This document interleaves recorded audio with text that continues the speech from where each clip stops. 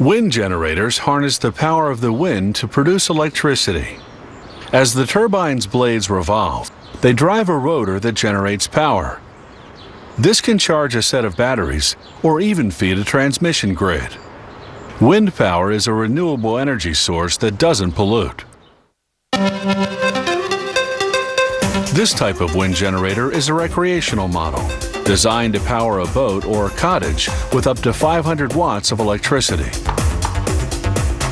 To make the propeller, they lay a template on a plank of western cedar, a rot-resistant wood that's flexible and durable, yet lightweight enough for the slightest breeze to set it spinning. After tracing, they drill a hole at each end and in the middle. Then remove the template and do a rough cut using a bandsaw.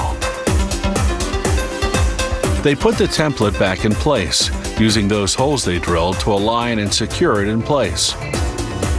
Using a router this time, they do a precision cut. The plank of wood now has the contour of a propeller. The next step is to form the profile. To do that, they bolt the wood onto the right side of a specially designed device called a propeller carving machine. On the left side is a model propeller. After adjusting the model to the proper angle, they start to cut.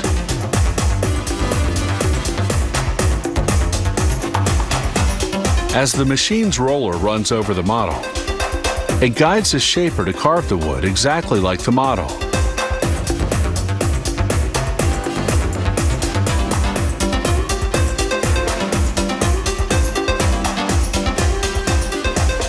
It takes about 8 passes to get the propeller's profile just right.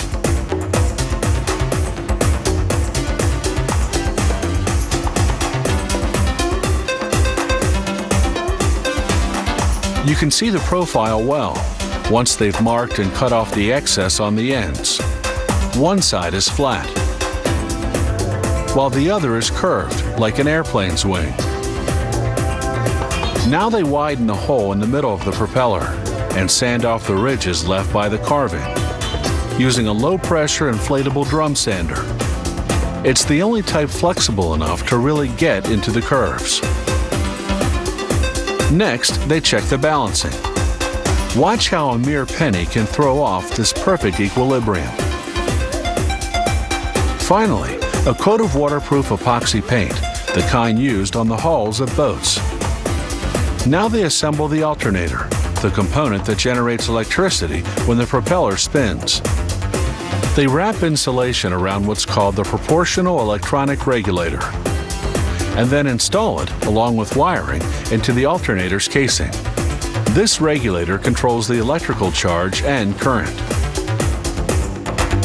The propeller spins this rotor shaft, creating an electrical charge that sends a current from the alternator to the batteries. Once the casing's bolted shut, they mount a cooling fan on the shaft's protruding axle. This fan will expel the heat all that spinning generates. Next, they assemble the parts that make up what's called the lolly shaft, the axis on which the propeller sits. This axis enables the propeller to pivot toward the direction of the wind without twisting the wires that run to the batteries.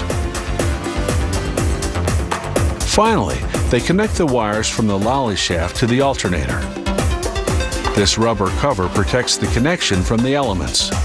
Now they assemble what's called the propeller governor, a key component that prevents the propeller from overspinning and breaking down in high winds. When the propeller spins too fast, the centrifugal force pulls on these springs. This activates the braking flaps, generating drag to slow the propeller down. Again, precision balancing is critical, otherwise you'll have a damaging vibration.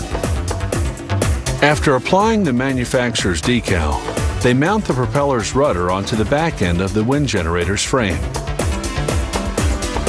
On the other end, they install the alternator followed by the propeller and propeller governor, both painted black to protect the waterproof coating underneath from the sun's damaging UV rays.